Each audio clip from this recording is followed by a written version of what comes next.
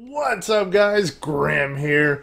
The State of the Game letter is out, or whatever you want to call it. Arconyx has released a letter talking about the 5 years of Rift. Basically, the anniversary is right now of the 5th year of Rift being out, and a lot of things are being talked about in this letter. So I'm going to go over what the letter is talking about and tell you my thoughts on it and all that. So there's lots of good news on this. So let's go ahead and go through it. All right, so at the beginning of the letter, he's basically talking about what all has happened over the 5 years and basically thanking the players for everything that they've done to support the game. You know, you continue playing it and being good customers, so to say. Even with the complaint threads, I imagine that they still see every single one of us customers as very good people. Very much needed for a healthy game to progress. So he talks about since the last anniversary, there have been 4 major updates to the game, 3 new tiers of rating, Intrepid Instant Adventures, a new dungeon, Plain Touch Wilds came out, the Primalist Soul has been released. I mean, or class, should I say. Yeah, basically going over all the things that have happened just in the last year, so to say. All right, and then it gets down to some of the things that are going to be coming up. Now, this is where it gets exciting. He talks about in Rift 3.6, which is going to be called Celebration of the Ascended.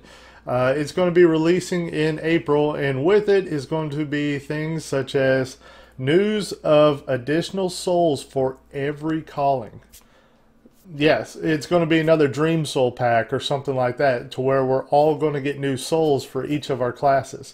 New daily login reward system.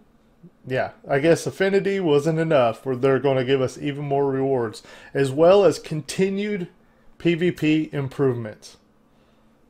What? Yes, yes. PvP improvements is what I want. That's exactly what I wanted here. And I've kind of been in their ear all the time. I never get to talk to Arconic, so you know I'm not that big on the ladder or anything. But I'll send like messages to like Ocho and a couple of the other Tron people I know and go, hey, you know, pay attention to PvP. We need some help here, you know, and they're always like, yeah, you know, we're working on it. It always feels like they're blowing me off, but they're not. They're not. They're working on it. And let's see. It says that the second half of the update is due to drop late in May, and it contains our second Intrepid Instant Adventure, featuring the best of the Mind of Madness. So basically, all the new raids that are out right now, we're going to get to play them in an Intrepid Adventure. So yeah, it's going to be in Instant Adventures, which is pretty cool because before it was in Chronicles with the Rune of Fate and all that. Now it's going to be in the Instant Adventures. So it's going to be interesting how they actually take that on and, you know, make it to where it works with the Instant Adventure, because naturally you think that Instant Adventures had to be dumbed down so much because, you know, just random people are going to be in it. You can't really choose who's going to be in it. So if you got like a mechanic that is going to wipe the raid, it's really bad for Instant Adventures. So I'm wondering how they're going to go with it. I'm sure that they got a very good game plan, all that stuff. Let's see. Okay, now they talk about how they've ramped up their hiring for this upcoming news right here. Now, mind you, I have been telling you guys that I don't like the changes that have happened, but they were needed. They were absolutely needed because something is going to be in the works. Something is coming up. There's a reason why they are hiring more people or something, or needing more money into the game, because they got big things planned. That's what I've been telling everybody. It's a business. They've got to make enough money to pay all these people so that they can bring amazing things to the game. I mean, I didn't know about any of this news beforehand. None of it. None of the people that I talked to at Tron spoil anything to me. So I had no idea. And whenever I would talk to people, I would tell them, hey, you know, if you want lag to be improved, you want PvP improvements, you want all this stuff, you're going to have to allow them to hire the people to work on this stuff, because obviously they're stretched thin. There's nobody dedicated to PvP, like the development of it. They're always working on other class stuff, or other things in the game. I mean, and PvP has always been neglected because they don't have enough people working there. It's not a huge company. So if they're asking for more of our money, as in changing like a small feature such as the earrings, I mean, I don't know anybody that I talked to personally that has used void stones in order to get the earrings. They all paid for it. So that to change it to where it's credits only, that was a very small change. It was more about the idea behind it, as in the paywall stuff. But who was using it anyway? I don't know anybody that used void stones in order to unlock the earring slots. So I was saying, look, if they're making something like that very few people are using void stones on anyway, and they're making it into credit only, that's not much of a money increase. So they're doing it to to bring in a little bit more money into the game, because new things are coming. And then look at this. All right, so 2016 is also the year of tech for Rift, a place where we're going to ramp up hiring. Well, they've already ramped up hiring, so yeah, these people are needing to be paid. We're incredibly excited to reveal that the first of our planned updates is the addition of true multi-core support to the Rift client. Multi-core support, I said that like a country person, but multi-core support, yeah, that doesn't sound as bad. Okay, basically we're having it to where our processors are going to be able to run the game a lot better, because people like me, I have a system that has a really good core processor, so and it runs on multi-core and all that. So but the thing is Rift would only allow my system to use so much of it, like as in a very small amount. That's why people, even with their supercomputers and stuff, they can play Conquest and stuff and it still lag. I mean, you guys see my PvP introductory PvP guide that got posted to the Rift official YouTube, and then whenever I show the CQ fights, I'm lagging some, and people are like, oh my gosh, why is this guy being featured on the Rift website if he's showing off laggy footage? I mean, how does that promote the game? The thing is Rift ran on a system that would not allow my processing to be at where it is with other games, so to say. So with this being able to be run with multi-core support, that's going to help a lot. I can't tell you how much this is going to help. Okay, so let's see. It says for those of the less technically savvy, or savvy, however way you want to say it, this will allow Rift to take advantage of more of the capacity of processors released since Rift's launch. Our goal is to improve both the performance and stability of the Rift client. Early stages of alpha testing are already underway and have been going extremely well. Over time, we'll be expanding the test to include more of faster performance and more stability for Rift. There's something that benefits everybody. So basically, they've hired all these other people to help improve the game a lot. And whenever you start talking about like the engineers that are working on this part of the coding and everything, you're talking about some real serious high paid dudes, I bet. So yeah, this is going to be a huge improvement to the game. But it gets better. Because this is such a huge change, we can't give estimates on when it will be ready, but we're pushing hard to make it happen as quickly as possible. We're happy to share that we have been converting Rift to a 64-bit client. It's another massive amount of work that's going on for a long time now. It'll multiply the benefits provided by true multi-core support and allow Rift to fully utilize your computer's memory to provide even more performance and stability gains. So yeah, huge. Everybody always talks about how Rift runs so bad on their systems. Well, now we're going to have all this stuff going on to where Rift is going to run really good. Well, hopefully. I mean, they've got the people working on it. They've really taken huge leaps in working on this stuff. And of course, they hired a lot more people in order to make this happen. It's all about Rift making a little bit more money while providing you with a lot better performance, stability. I mean, all these things that we want to work on, because, you know, if they say, hey, we're going to make it to where you have to pay for the earring slots and we'll have somebody dedicated to PvP development, I'd be like, sign me up for 5 of the earring slots. So, yeah, it's so much needed, man, and I've been telling people this entire time. Now, mind you, I have even had people that I have supported tons. Like, take for instance, Waki. Waki was a YouTuber for Rift, and he recently started tweeting at me on Twitter and was like, hey, what do you think about these changes with the earring slots and the Rex and all that? I'm like, well, you know, I don't like it. I mean, if anything, the change from the Rex from the referral points, you know how you can't cash in your referral points to get Rex anymore, that was a huge blow to me, because I wasn't one of those people that was hitting up trying for like codes and stuff like that. You know, you watch a Trove live stream and they're giving away something every 30 minutes. They're saying, you want a mount? Here's a code for a mount. You know, try and gave them to me to help me along with my stream and stuff. And you even see people like Intim, whenever he live streams Rift, he's giving away these codes and stuff. You know what? You know who never asked for codes? This guy right here. This guy right here always had, I always used my own way of doing things in order to promote my channel. So whenever you guys would use my referral friend code, like in the description below my videos, I always promoted that. I use those points to get gifts for you guys. I used every bit of my referral points in order to get the Rex to be able to give you guys prizes.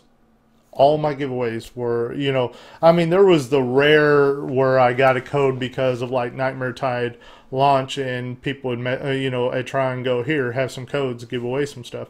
But almost all of my giveaways for the last 2 years have been purely from you guys using my referral friend code and me using all my points to give back to you guys. Absolutely none of it was being spent on myself, really. So, yeah.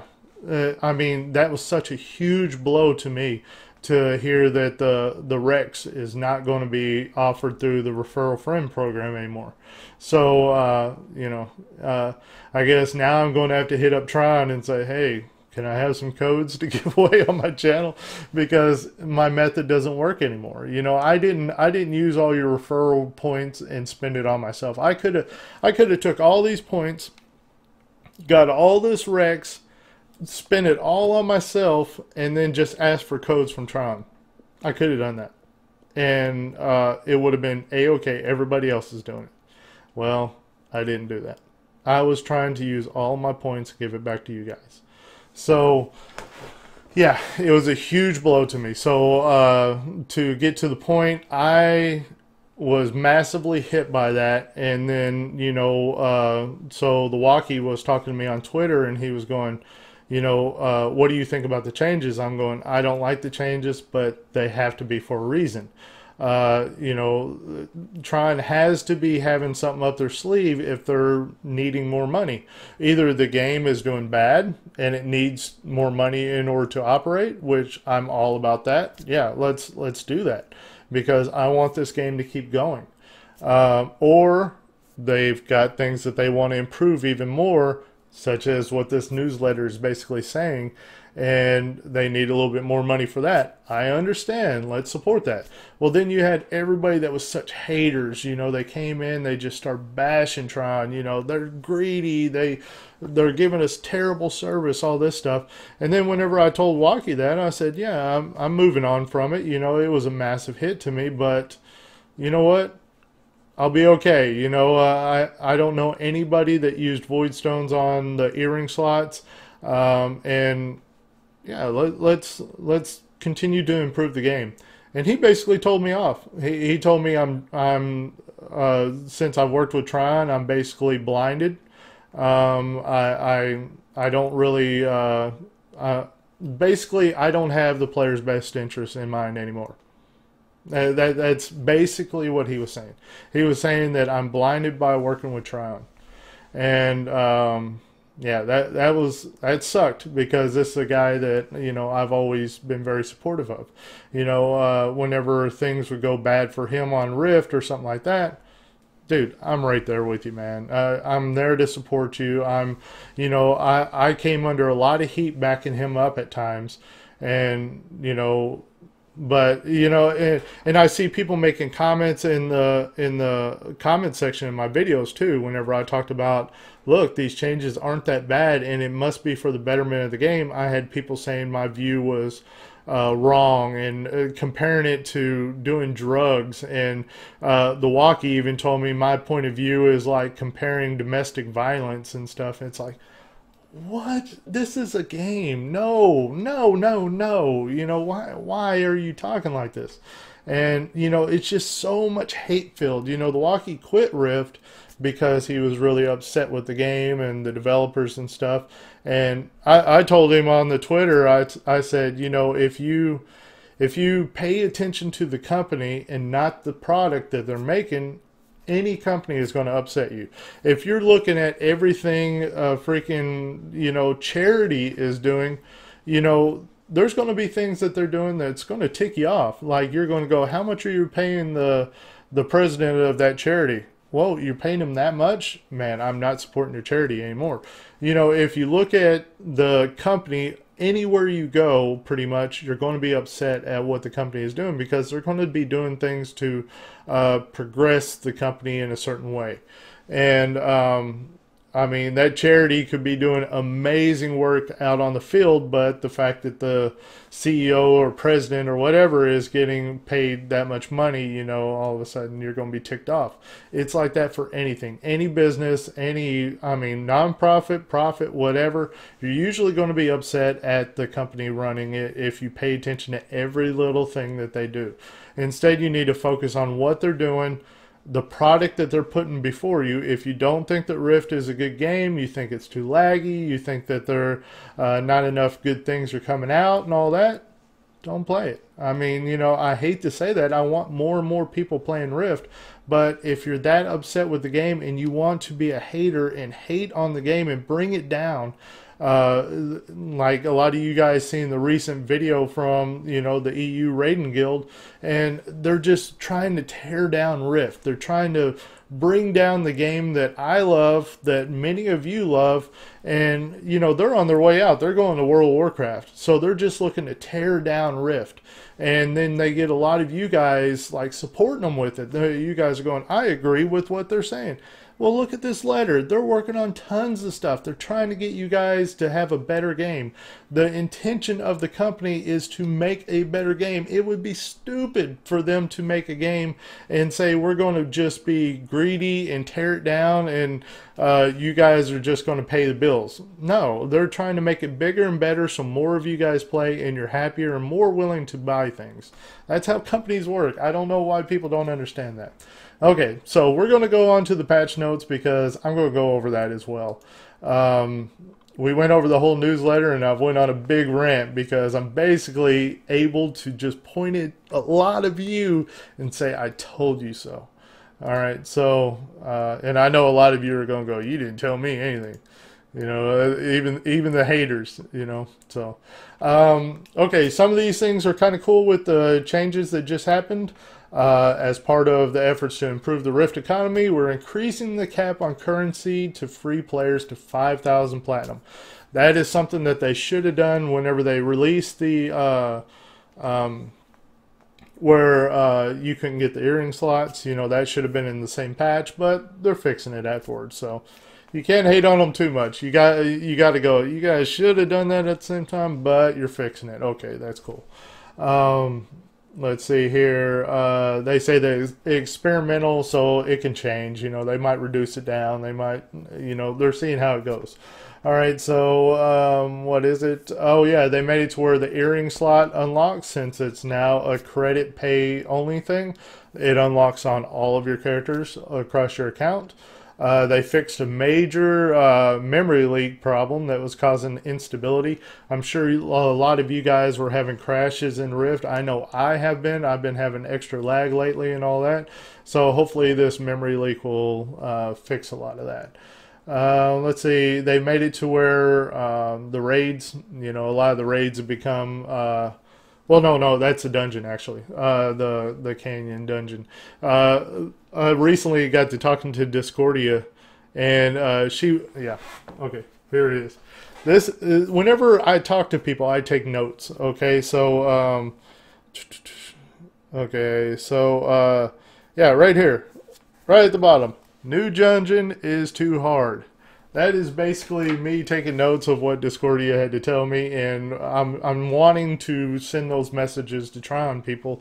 And that was one of the things that was really pointed out, is that nobody is doing the new dungeon in the Plain Touch Wilds because it's too hard. The rewards are not good enough, all that good stuff. So yeah, it obviously needed tweaked, and they just made it to where it's a lot easier. I'm assuming that's the canyons. I don't ever do dungeons or raids, so I just try to listen to people. If I'm completely off on that, I'm sorry, but I think the canyon one there is the new dungeon. All right, so, and then the Mine of Madness, they made it to where that is a little bit easier. So yeah, good stuff. All right, so that's basically the review and a rant, and then another review of the patch notes. So I hope you guys enjoyed this video. If you didn't, I'm sorry, but if you did, hit the thumbs up button. Don't hit the thumbs down button if you didn't like it, because I criticize a lot of people in this. I'll get a lot of thumbs down from people if you guys take it too personal. So I hope you guys enjoyed the video, though. As usual, my name is Grim, and I'll see you next time.